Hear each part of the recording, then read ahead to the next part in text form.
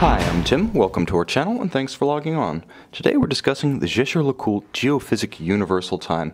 You can see and you can purchase this deadbeat second world time Jaeger-LeCoultre on our website.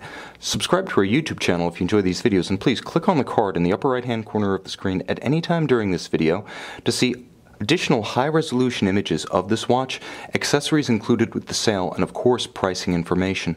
Now on my wrist, 6 1/3 inches, 16 centimeters in circumference, you can see we've come quite a way from the 35mm 1958 Geophysic. In fact, this one is 42mm across the round of the case, not inclusive of the crown. From lug to lug, the watch is 48.5mm, quite manageable, such that the watch will wear with proportion and security on a wrist, in my estimation, as small as 14.5 centimeters in circumference. And in terms of thickness, at only 12mm thick with a generously sloped bezel and domed sapphire, you can easily wear this watch underneath a tight formal sleeve or cuff. Now, JLC launched the Tribute to Geophysic 1958 in 2014. It was a nice watch, beautifully built, and vintage evocative, but heavily reliant on reflected glory and nostalgia. In a sense, it was lacking a little bit of an identity of its own. In 2015, the Geophysic became a full model line, and with models like the Geophysic Universal Time seen here, the watch began to depart from reflected glory and nostalgia and forge strong identities of its own in the modern sports watch sector.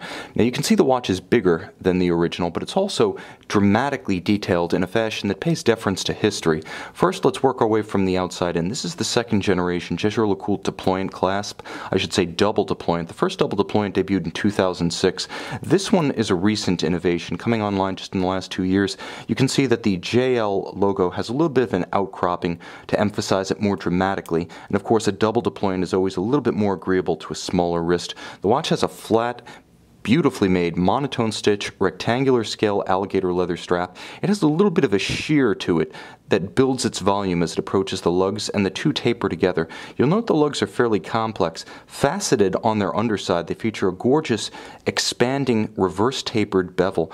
Polished on the tops, there's a gorgeous longitudinal satin finish to the case on the sides, and the bezel is high polished to make the most of what's there, but it's also pared down to make the most of the dial. So the dial is pushed out to the extreme edges of the real estate of this 42mm watch, and what a dial. You can see the world time chaptering outboard, one city for each of the world's 24 principal time zones. Inboard of that, there's a alternately blue and white world time chaptering calibrated to 24 hours. The colors indicating day and night, and at center a spectacular Mercator projection, and you'll note, almost like a bird's eye view of the world from the North Pole, there's a gradient from almost silver to a rich cobalt blue at the edges, and what you're looking at is actual lacquer. It has a beautiful gloss appearance to it, plays with the light in gorgeous fashion, and the way it plays with the light contrasts nicely with the metallic sunburst grain that runs across all of the land masses.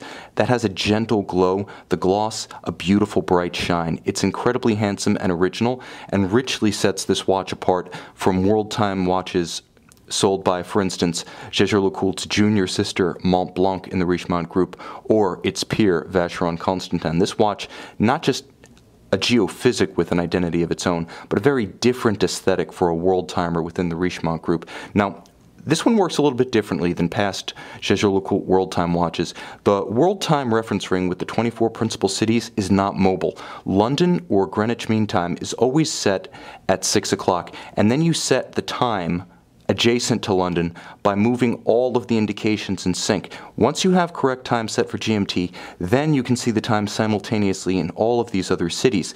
You have a second crown position after winding that allows you to set the local time independently, and that's how you return the center time to your local time even after you've set GMT. Now you'll also note the deadbeat seconds function, and let's take a look at the caliber 772 that produces it. Now this is a manufacture movement built exclusively for the Geophysic model line. For this year, it gets deadbeat seconds and world time, and it accomplishes that with a number of interesting refinements, starting with the winding system.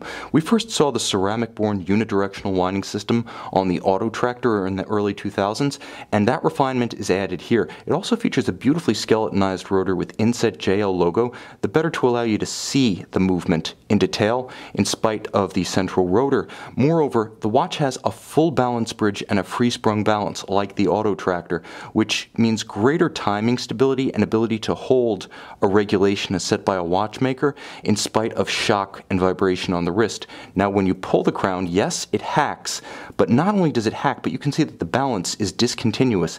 It's shaped like a yoke, not a circle, and each side of the yoke is an interlocking horizontally opposed J and L logo. This is to the aerodynamic benefit of the balance, developed originally in the original Master Compressor Extreme Lab of 2007. Thus, we call this particular balance the Gyro Lab balance. Now, everything else about the movement is classic Jaeger-LeCoultre. Handsome valet de jeu finishing, real heat-oxidized fired blue screws, gorgeous Côte de Genève across all surfaces. There is a beautiful drawn pattern across the edges of the bridge, not polished anglage, but a neat drawing to remove any burrs and signs of original manufacture. It's handsome, it's high-tech, it packs a 40-hour power reserve and beats at 4 Hertz. This is a watch that is simply bursting with original features.